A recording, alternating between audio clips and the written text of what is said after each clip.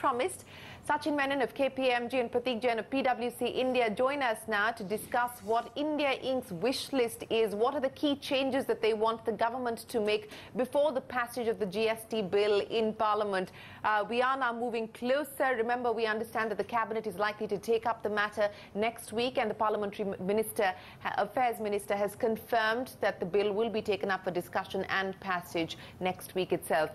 Gentlemen, appreciate you joining us here on CNBC TV 18. Sachin, let me start by asking you to list out for us the #1 change that you would like the government to make before this bill goes through in Parliament. Well, I guess the draft GST law is concerned. Perhaps that will have much more time to iterate. As far as the constitutional amendment bill is concerned, I'm sure I would like to see that this 1% additional tax is dropped, and also that a dispute resolution mechanism, that is a credible demand from the Congress party, and that would definitely bring up the confidence of the people that they have a credible mechanism to resolve the disputes. These are the two things which I would expect in the constitutional amendment bill.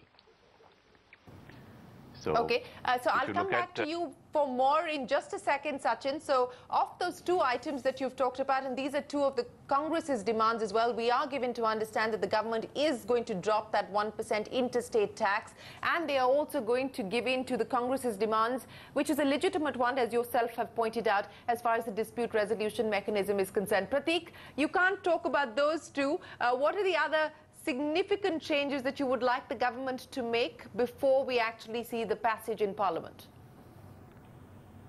So just one point on the dispute resolution mechanism. In the earlier draft, you had this mechanism and the states then resisted and it was dropped. I'm not sure whether government has time to really get around and get a consensus amongst all the states to bring that provision back. So I'm not sure whether that will happen. But a couple of other things which I'm expecting and should happen is that all the cesses and surcharges, the understanding of the industry was that it will go. But if you look at the Constitution today, Article 270 and 271, the central government has powers to impose cesses over and above the central taxes, which some of them apply today as well, by way of Swachh Bharat cess, etc. So I'm expecting that there would be a provision for amendment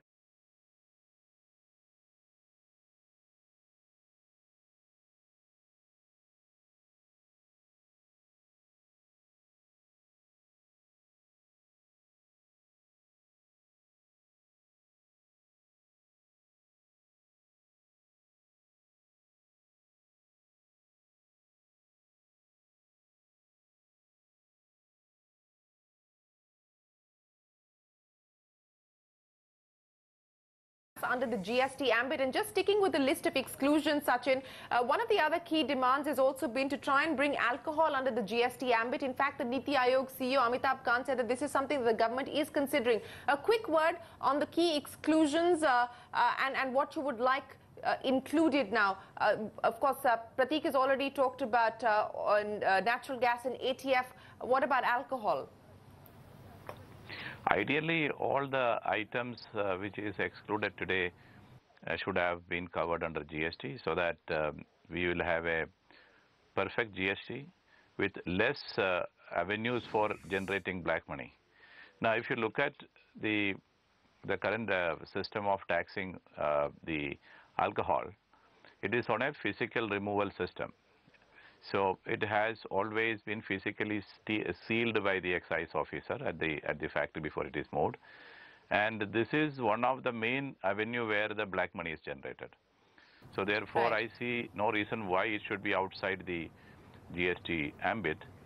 And of course, the petroleum sector also is one of the area where we should have brought it under GST. Plus, most importantly, the real estate stamp duty also should have come into GST. That's right. That's right. That is the other big avenue for generating black money in the Indian economy. Well, let's see if any of these items are actually brought into the ambit of the GST. It looks unlikely at this point in time. But Sachin, I also want to ask you about the clarity that's required as far as providing input credit is concerned on input definition. Can you take us to the finer print on what you would like to see the government clarify on some of these key issues? Very, very unfortunate that the model GST law is end up to be a summation of the old provisions of the service tax law, the excise law and VAT law. And I think the people who have drafted this model GST law seems to have forgotten that there is a entire change in the way we are thinking about the indirect taxation in India. And GST is supposed to create a common global market, in national market in India. And perhaps that feeling is not is reflected in this draft model GST law. For example, now the old dispute about whether the input is used for providing output service or manufacturing goods is copied as it is, and this is one of the area where the maximum dispute happened in the current regime. Right. So maybe it is a good idea that you have a seamless input credit provision where the input credits are is allowed on all business expenses which is debited to the P&L account, because the law doesn't even give any leeway in terms of any exception on the sales price, which include even free supplies, or even the post-sale discount is disallowed. If that's the case, it should be that much benevolent in terms of giving the credit. Okay. So it actually undermines the credibility of the draft. Okay, so hopefully more clarifications. If the finance minister is listening, this is what India Inc. is hoping for. Pratik, let me end by asking you now, as far as the GST tax rate itself is concerned, we've seen what the Arvind Subramaniam committee has recommended, but you believe, and the government has very clearly said that the cap will not be part of the constitutional bill, perhaps some sort of rate will be part of the regulation or the rules itself. Deviation of 2 to 3%, what is the view as far as the rate is concerned? So 2 points here. One is that I don't think that the rate of GST would eventually turn out to be more than 18% as Arvind Subramaniam committee report has recommended. I think politically it will not be accepted at this point in time, and Congress is also insisting that 18% should be the upper cap. Although you know, it doesn't make sense, as the government is saying, to include that rate in the constitution, because you have seen how difficult it is to amend the constitution. So it will most probably either come in rules, as you said, or in the act, which of course will happen at a later point in time.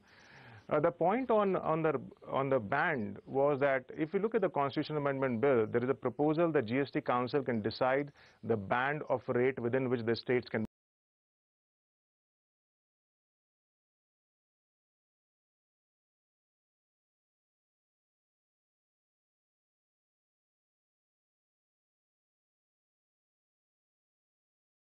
rate of 10%, another state it could be, let's say, 20%. I mean, that will be a disaster, and therefore, I mean, to start with, there should not be any ban, but I think it's a more of a state's demand.